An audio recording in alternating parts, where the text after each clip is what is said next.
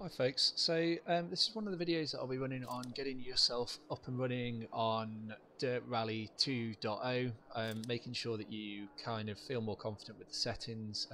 It might be something that you just never bothered to look at before, or you might be completely new to it, so hopefully either way there's something for everyone to pick up there. So in your service areas that you get at certain points in the championship, and certainly on the first stage, just before the first stage, you'll get a range of options. So shakedown is where you get to take the vehicle out and you get to drive it and test if the changes you've made are appropriate, or just to get a feel for the stage. So this is a tarmac stage. If I've never driven the tarmac stage before, I get to go out and get the first few turns in and perhaps even learn them, or just to see what the surface is like and whether or not I need to make any changes. If the vehicle's damaged, you can repair it. So the repairs are reasonably straightforward, and you have three options. You have four options: do nothing, quick fix, standard fix, or you can replace it. If you do a quick fix, it's obviously quicker.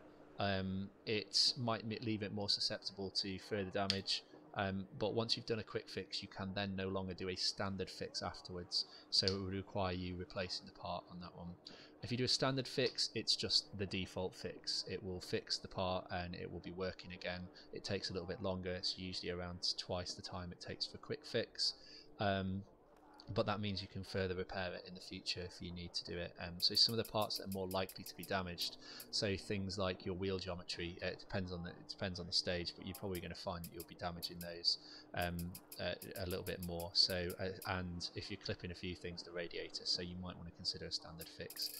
Some parts can only be replaced, so lights can only be replaced. So you need to consider whether or not it's even worth doing that. If you've not got any night stages in it, don't bother replacing your lights. It saves you a couple of minutes. Okay, so those cover most of the options. Replacements aren't necessary unless you've completely damaged it or you've got some time and you want to just swap those up. Tyre choice then is interesting. On tarmac, you'll get the wet choice as well, and then you'll have a choice of compounds, and it will give you usually the options are you've got more performance going all the way to durability and a lower performance. I'll be picking this soft tyre because I'm on tarmac, and I've looked at the stage, which I'll kind of talk you through in a second.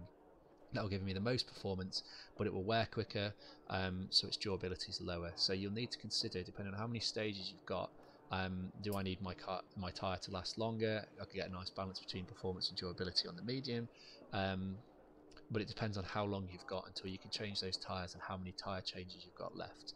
There's none that comes up at the bottom here because you can pick whatever you want to start with.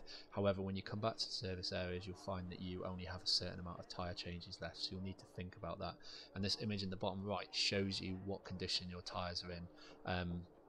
So you need to consider if it's worth replacing those based on the stages that are coming up. If you've got like a 15-mile stage coming up or something like that, you probably need to consider changing it if it's warm. Wet is really important. Obviously these are completely new for this game, and I'll show you why in a second. Spare tyres, to be honest, I'll restart the stage if I've popped the tyre, so it's totally up to you if you're going to play it like that, or you might be worth keeping a spare tyre in if you want the full realistic experience, but you'll reduce your weight, so that should increase your handling and your acceleration. So the reason that I say tyres now, if you look at your event, I have got two stages, about 12-13 miles long, and I can see in those stages that they're both dry, so I'd be picking the soft compound. This little spanner and timer icon means I've got a service area before that, so I'll be changing my tyres over to wet surface, because there you've got wet surface and you've got wet surface. So I'll use my soft for these two. That'll last no problem, 15 miles easy, probably easy on those, so well within that. And then these last two stages I'm going to need wet tyres. If you're on tarmac and you're on the soft compound or the medium compound, I've never tried the hard compound, I imagine it's probably worse, you'll find that you really struggle in the wet, and you'll need to think about that. Like for example, if that was a dry stage and that was a wet stage, I'd probably take my soft tyres because it's only 2.85 miles. I'll get more time out of that one than I would out of that one driving on the wet, because you will be playing catch up if people have got the wet tyres on. However, if this one was wet and that was dry, I'd definitely be taking the wet. If you had these two here, you'd have to look at the amount of turns and where the straights are, and what kind of braking no, it depends on the track, but more turns is going to be more problems for you, so it becomes more difficult there. I'll do a separate video on tyre choices and things as we go through stages.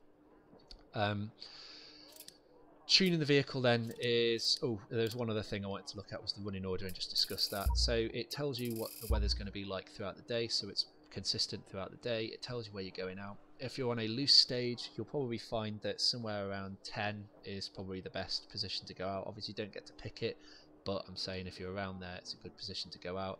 I'm on tarmac, so I don't know how far Codemasters have gone with this one, whether or not they're considering where people have cut that they'll be putting debris over the corners, and whether or not there'll be build up of crap on top of the track, whatever that may be as it goes. I'm not sure. I wouldn't imagine they'd be able to go that far, but I'll be dead impressed if they do. I know on the stages with like gravel that going out first is a very slippery surface, and going out late probably damage your geometry a little bit more, so you might need to think about some tuning for that. But on tarmac it should remain quite consistent, and you can see just in the bottom middle there it shows you what level the surface is going to be degraded at, so you don't need to figure it out for yourself based on your running order. It'll tell you what conditions that's like, and you'll spot it, and you kind of adapt to it as it goes. It's really, really good that they've added that.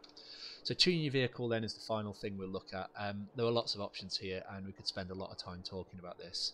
What I will do is a quick kind of guide to some of the things that I'd look at in this, and I'll point out where you can kind of educate yourself and spend a bit of time playing around with it, because to be honest I could tell you a million things with it, but it doesn't make any difference, because as soon as you change it and go out and drive it, you might think, oh, that's crap, don't like that, or you might have a difference of opinion.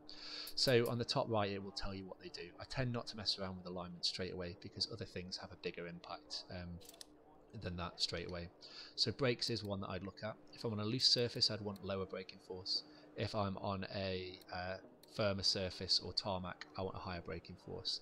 The reason for that is loose surfaces with a high braking force will lock your wheels, you'll lose control of the car, and you won't be able to turn. Your input will mean nothing basically. So a high braking force on the tarmac is brilliant, because I can treat it as a normal car, and I can brake hard and I can get into the corners. And if I do lock it up, hey, that's me with the pedal right. Okay.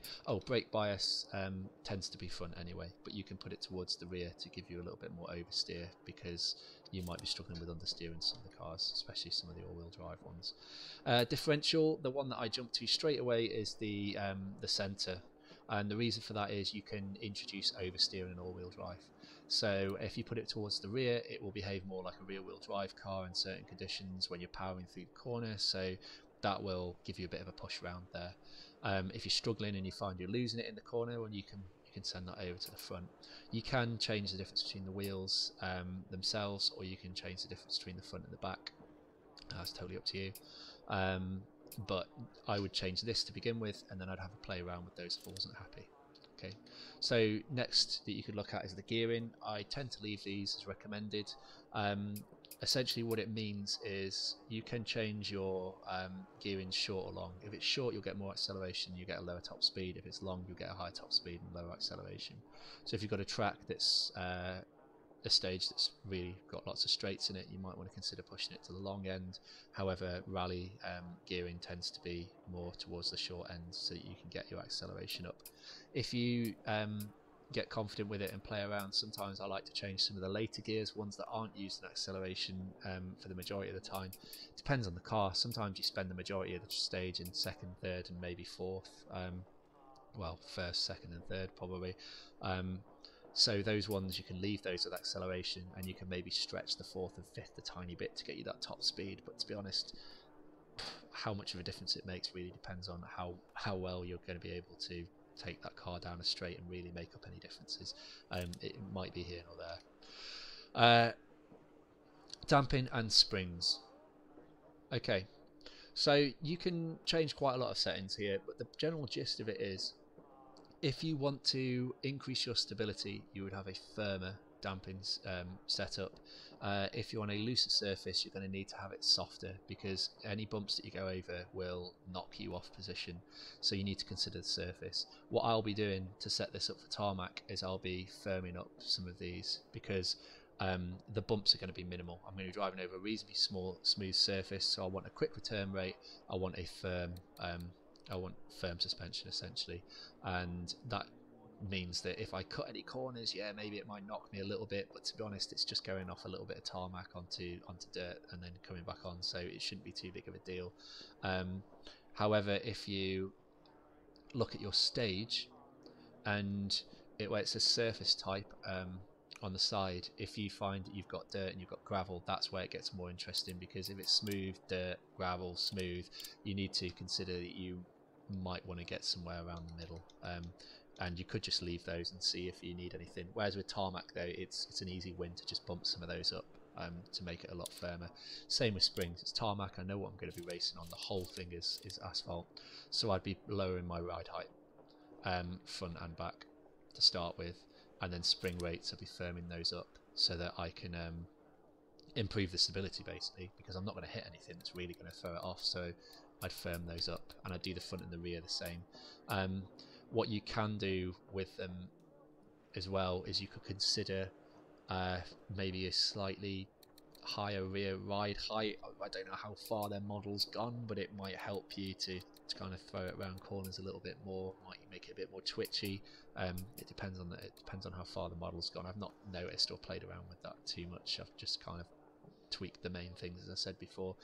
Anti-roll bars will essentially stiffen the whole car up, so it will probably give you improved handling, but if you're on an uneven surface, you're going to have more problems with that.